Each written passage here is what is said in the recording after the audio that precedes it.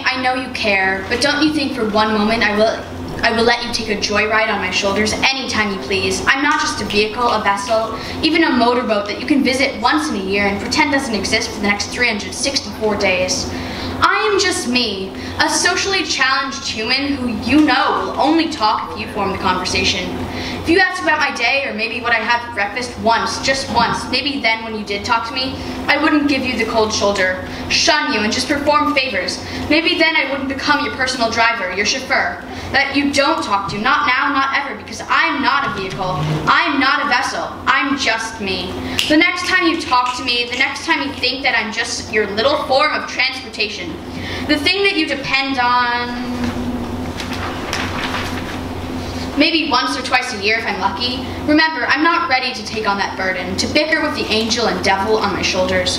Don't try and hop on that little bus of mine without providing some attention. Stop staring me down and calling me up only when life doesn't work out for you. Don't expect me to help you in life when the only thing you care about is having friends and a social life that of course does not include me. Don't pretend we are the best of friends, because we both know that lies are bad, that lies fill us with the deepest regret, the fakest kind. I'm not one to accept your apology, because I've waited too many years for it to happen. I'm not your vessel, and I'm not ready to break free and drive you around just when you please. I'm not a train that you can go on when it best fits in your schedule. I'm not a little friend or accomplice that you can just ask to do favors when you aren't feeling up to it, because you are never up to it. You are the boy who cried wolf, because when I try and help you, you could have done it yourself. So when you are dying and want me to treat you like an equal, I won't be there for you.